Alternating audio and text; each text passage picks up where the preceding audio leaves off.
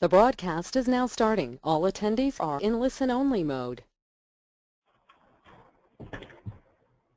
Good afternoon. Welcome to today's webinar, TaxAct Professional Reports. How to quickly access the e-file information you need. And we're also going to be covering the e-file steps in the TaxAct Professional Editions. My name is Jessie Dolmage, and I'm from the marketing department in the TaxAct Professional side of the house. And then with us today is Tracy Hoop, who is the product manager of the professional software at TaxAct Professional. So today we have an overview and a demonstration of our e-file steps in the software, as I mentioned, as well as the e-filing reports that we have in our software and in your account. If you have any questions, please feel free to enter those in the questions or the chat section of your toolbar, and we'll try and answer as many of those as possible at the end of the presentation. So without further ado, Tracy Hoop will now do the demonstration and walk you through the e-file steps. Thanks, Jessie. So just to cover the agenda for today's webinar real quickly, we are going to go through the e-file steps in the TaxAct 2016 Professional Editions. We will be going over our professional reports, how you access, what data and filters are available, and FYIs for practices with multiple pairs. And then we will take questions at the end.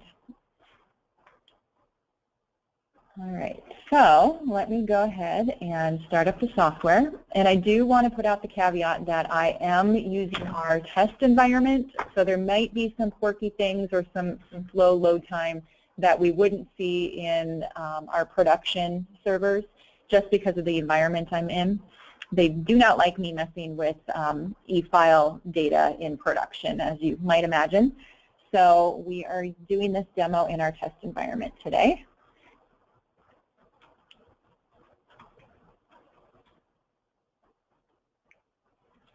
Oh, hold on.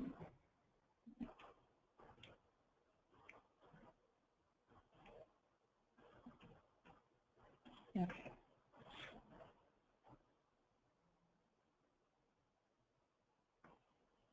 All right, so what you're looking at right now is our client manager, where you can see all of the clients that I have in this practice.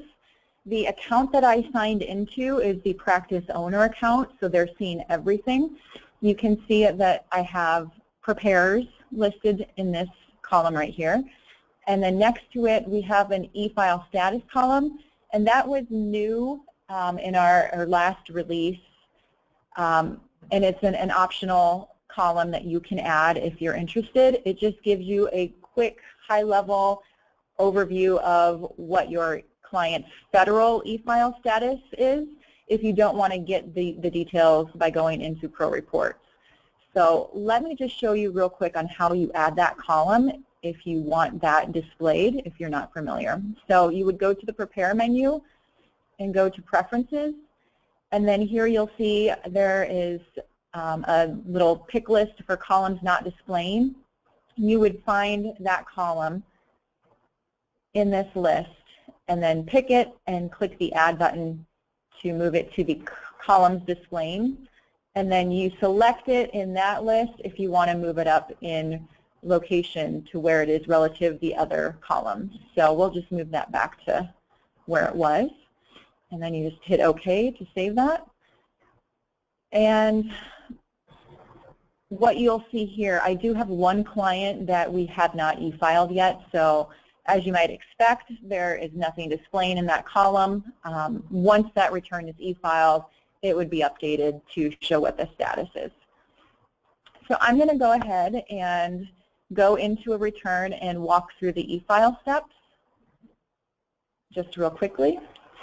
So mine is defaulting to opening a return in Forms view. And I'm just going to go ahead and click e-file and hit the Submit Electronic Filing Return. And then you'll get the option on whether you want to file electronically or mail a paper return. and then you'll get to select whether you want to file the federal or any states that might be attached to that return. I'm just going to pick federal for right now. And this is one of the slow points in our test environment. It's usually much faster. So there are a few places where we'll see that just because of what I'm using for the demo. All right, so this is the first optional screen where we offer audit assistance through Protection Plus, and it's an optional service that you can add for your clients, and it gives them audit protection and identity theft restoration services should they need that. There's also several benefits to you as the preparer. For more information, you can go to our website or click on any of the links here on the screen. You do need to register with Protection Plus in order to add this product to your client returns, but it's a very easy, fast process. In fact, the process changed this year so that you can register as part of your software. So if I'm already registered in this example, but if I wasn't, I would see a screen where I could check a box to register, and then I can continue and add the client service right from there without having to go through any other website registration form. So I'm going to go ahead and leave that box checked and continue.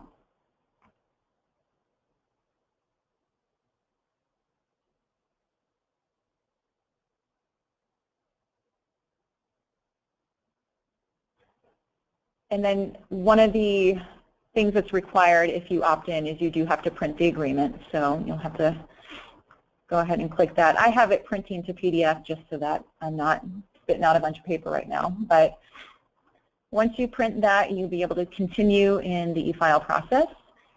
And this is just the e-filing topic screen. Since I've already gone through a lot of these with this return, I'm not taking through them directly, but I'm going to go ahead and review them so you can see what those screens are like. So one of the items that you'll have to do is pick a PIN as the signature for your return. And then you'll have to enter one of these options for the electronic signature for the taxpayer. So we imported the last year's AGI, so that's there. And then there are several options for refunds. If your client is receiving a refund, we do offer different options with Republic and River City Bank. You can click Review Bank Options if you want to see those. These screens take a while to load, but we can kind of speak to them as that's going. So as a reminder, if you used Republic Bank last year and you're also using them this year, remember to enter in this year's new RBIN number in your master information so that otherwise your returns, your clients' returns won't get to Republic Bank because they need this year's RBIN. That changes every year. So make sure you enter that in your master information this year. So these are the options that you have with Republic Bank. And, you know, the prepaid card, direct deposit, check, Walmart direct to cash, and then there's the 2 Easy Advance options, which do end, as you can see there in the footnote, February 28th. So you can only offer the refund advance options until that date. The other options at the top there, the 4 first ones, those are available all season long. And there's more information on these programs on our website if you're interested in those. This particular return or practice that I have set up is actually enrolled in River City Bank, so I'll go ahead and show those options and we'll go down that path. So these are the options with River City. They also have a prepaid card, and then you can do the refund transfer, the check, or the Walmart direct to cash. So if you choose the prepaid card, you'll receive a stack of cards that you would hand out to your clients. There is a number on the card that's visible through the envelope window that you would enter here so that we can tie that card to this client. And then we ask that you verify the information, enter the client's email address for notification, and then you have to verify their identity. I believe this one's a state ID. And then you get to your fees page where it's pulling in the first two amounts based off of your invoice that you've set up. The River City Bank fee is $44.95. Protection Plus is a base of $44.99. However, you can mark that up to $94.99 if you want. And then there's a transmitter fee that TaxAct gets for the bank products of $6.99. And then because of the bank enrollment, you'll have to print that application as well. So we'll just continue on there. All right, and then the next step is to print returns and e-file documents. So from here, you can opt what exactly you want to print. It defaults to e-filing instructions and the return. However, if you want more options, there's a link to access the Print Center where you can select, from all the different options that you have for this return, including you can opt to mask private data if you want to print out a version that you want to give to your client. There's also a way to select your state information and select reports that you might want to print with the return. And then you would obviously select the print button here to print those, but we're going to just continue. One of the other optional items is for e-file notifications. So if you want to be notified with updates on your client's returns, it is pulling in the email address that you enter in your preparer information by default. You can also opt to add a cell phone number if you would like. And then miscellaneous information just has, whatever else we might need to ask for this return. So this is just if you want to have your return sent in care of someone else, you would enter that information here. So that's it for e-file topics. As you can see, these last three are optional. There are defaults that once you set them up in your preparer information, it would just default to those options. You wouldn't have to go through and select everything every time. It would just remember those. So really the only two that you have to go through are the self-select PIN and refund method options.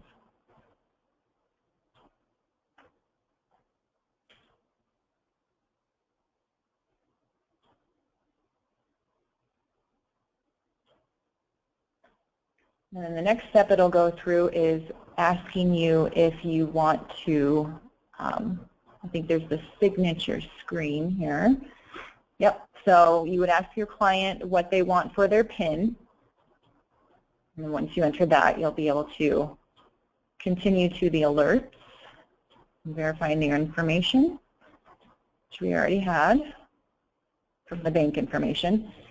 All right, so then it did a quick review, and there was nothing that it saw that would cause any, errors that we could tell. So if you did have something that was missing, or there was some kind of information that might be beneficial to your client that we would need to point out, you would get a notification at this step. And then that's it. You are able to submit your return, or you can hit submit later if you want to do a batch of returns at once, or cancel if you don't want to go any further with this return at this time. So we'll go ahead and cancel. And once you submit, you'll see a confirmation screen that the e-files were actually submitted to TaxAct. So wait for that screen, and if you have, try not to stop the process.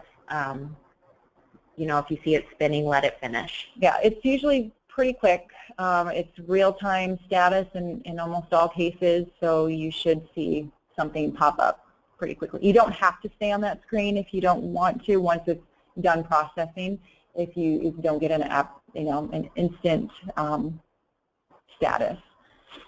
So I did not continue to file that. That one was a rejected one, but had I submitted, we should see an update on that status right there.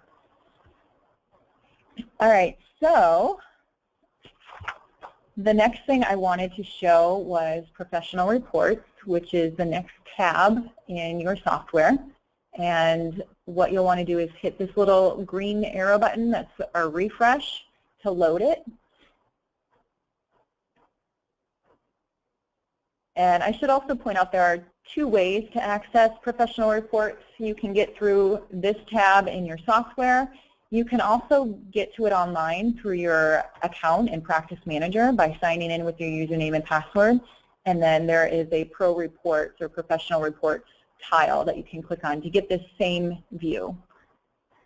One thing we did add for this year, since Professional Reports was new last year, we added a drop-down for the tax year. So it'll default to 2016 since that's the tax year that we're currently filing for. However, if you had 2015 returns last year or you're filing some for this year, you can select that option to view those returns, just in the same way. Now, I don't have any returns for 2015 for this demo account, so it's not showing anything.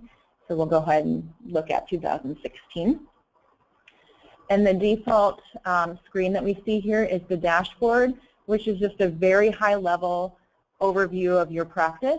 It has the e-files over time and the total e-files, and then a breakdown by the e-files per EFIN. You also have a link to the user guide for this report on the screen. Oh, right here. Yep. The next one is an e-file summary, and you'll see a lot of the information is the same information, just presented in different ways to give you a different view of what's happening in your practice. So this one breaks it down by time, and you can select between daily, weekly, or monthly. And then it breaks it down in this chart below by EFIN, and you can see the number of PTINs per EFIN, the number of e-files per EFIN, and then accepted and federal, state, and settlement types.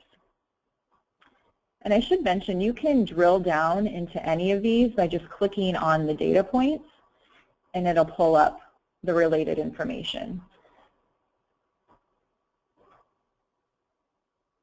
So this is just a quick look at the preparers in your practice, and specifically how many they are filing, how many are accepted, how many are federal, state, and the settlements. So this is the bread and butter of this dashboard report. This is the e-files.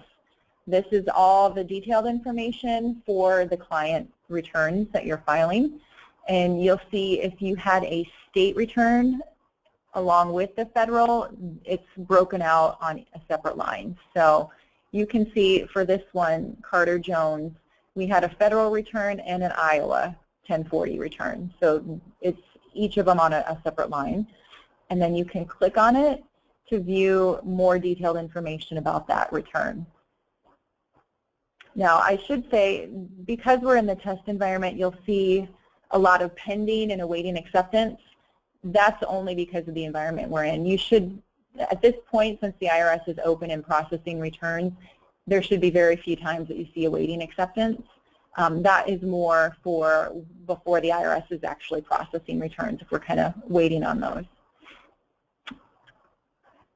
So if you have a return that was rejected, you can also click on here to see more detailed information about why it was rejected and what you can do to resubmit.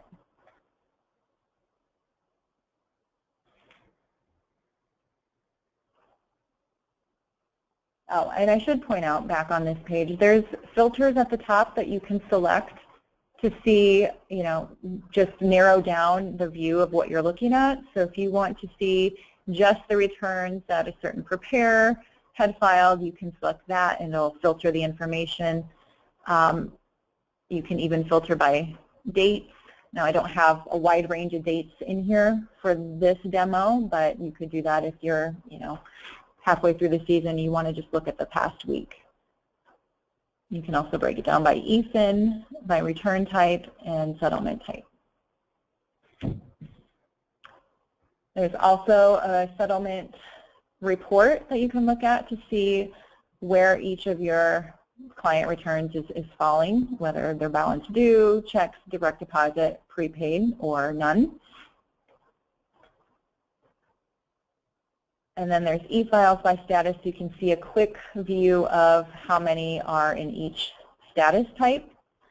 So, and then like I said, a lot of the information in here you can click on to pull up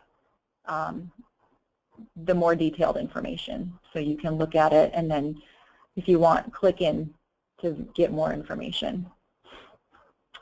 Now the last report that we have is the e-file billing summary. And this is, first off, a breakdown of if you're paying per return, each charge that you've paid should appear here. Also, if you have a prepaid e-filing balance, so if you are paying per return, you can either purchase certain packages of products come with a certain amount of prepaid returns, or you can always call in and add to your balance, so you don't have to have a separate charge for the e-file fee with each return. This particular account doesn't have a balance, but if you did, you would see that here. The last section of this return is if you have a practice that has unlimited e-filing as part of their bundle purchase, you would see which form types are included for unlimited e-filing. So the green check mark shows that I have unlimited e-filing for those products. All right. The last thing that I wanted to show was the difference for what the practice owner can view compared to if I am a preparer in that practice. So I'm going to go ahead and close out and sign back in as a preparer that's in that practice.